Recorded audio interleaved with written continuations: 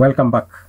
Now we are going to look at one of the essential concepts in Laravel, and that is Laravel routing. We're going to look at the main types of routing and the entire mechanism around creating and defining these routes. So what is a web route? So a route is basically a web request URL that accesses a particular web page. So in other words, every web page you create in Laravel must be mapped with the help of these routes. And the routes are defined in the routes file. For now, we'll be focusing on this web.php file. So if you look at this file, you'll see it has a route which is defined, and this route is returning a view called welcome. So every time this route receives a GET request for this URL, it will return a view called welcome. So this is the page that it will return. So Laravel will go and check that view inside the resources views folder, and it defines the match, then it will return that request to the user. So the first thing this route will do is go to the root URL of this application, which is localhost :8000, and then return a view called welcome. So if it doesn't find that view, then it will not return anything. And all views must have that blade extension, that is welcome.blade.php. That is the extension Laravel will be looking for. And if it doesn't find that blade file, then it will not return anything. So first, let's go to this URL and check whether you can be able to view this view called welcome. So go to the browser, and I'm going to paste that URL there, enter. And as you can see, this is now our view called welcome. So Laravel has been able to go to that URL and then return the view called welcome. So this means that view is already exists in the views directory. So let's say, for example, we don't have a view called welcome. We have something else like about. Remember, about doesn't exist. So let's see what will happen.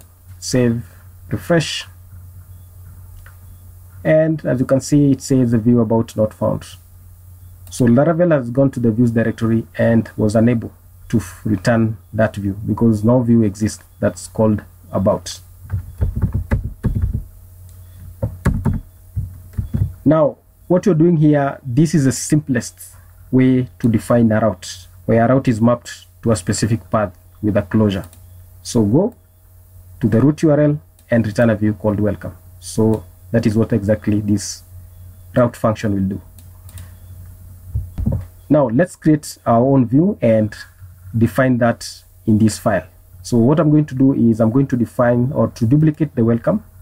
Right click, duplicate, and I'm going to call it about us.blade. Remember that view must have that blade extension. So now we have that about us. The first thing is to change this title to about us view,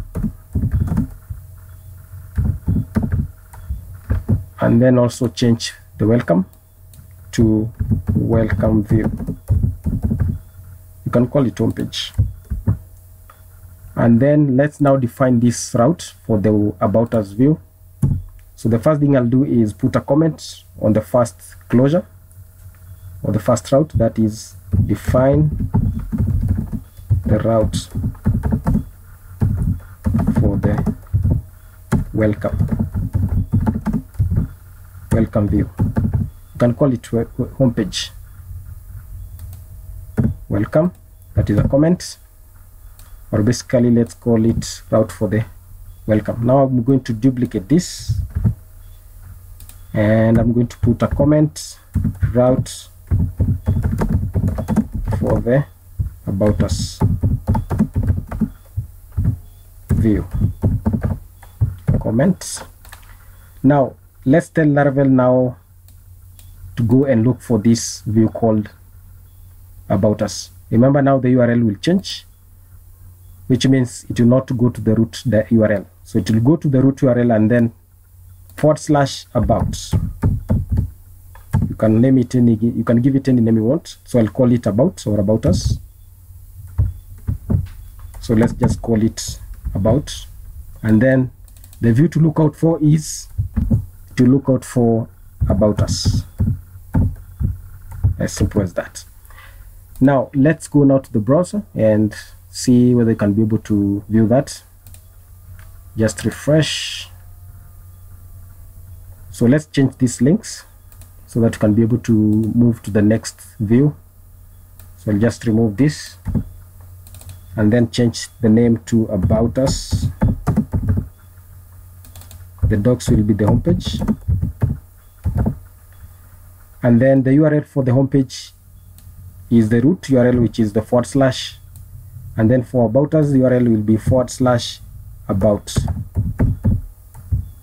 Save. Let's copy these links to the welcome view, remove everything, paste, save. Go back to the browser, refresh. So now let's go to the About Us, and there you have it. So a homepage, About Us, everything working fine. Now let's say, for example, we have a view inside the directory. So let's create a new directory inside the views folder, and I'm going to call it services. Then I'm going to duplicate one of these view, and I'm going to call it web design.blade. Now move that web design to the services directory, and now we need to tell Laravel and create that route and instruct Laravel that we have a view inside the services directory. So it has to go to that view, to that folder, and return the necessary request. So the first thing we need to do is, let's change the title to web design, and then also add this link. So I'm just going to duplicate, and then I'm going to call it web design,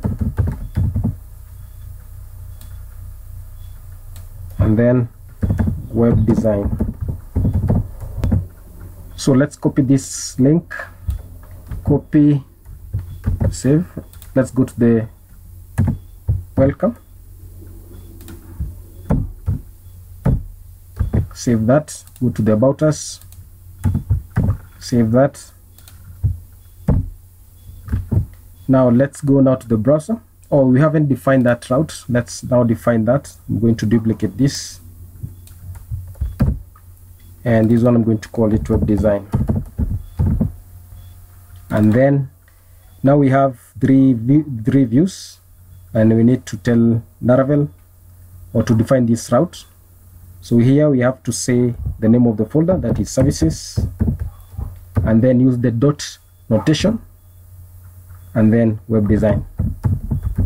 So every time you have a folder or a view inside another folder, you use the dot notation to map it to that view. So that's what is happening here. So save.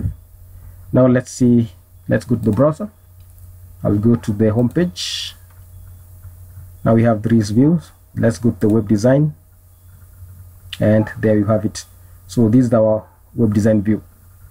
So Laravel has been able to do as we instruct, is go to the root URL and look for this URL, and then it can be found inside the services directory, and then the view called web design. So I hope you understand how this routing works, and in the next lecture we'll look at another way of routing. See you in the next lecture.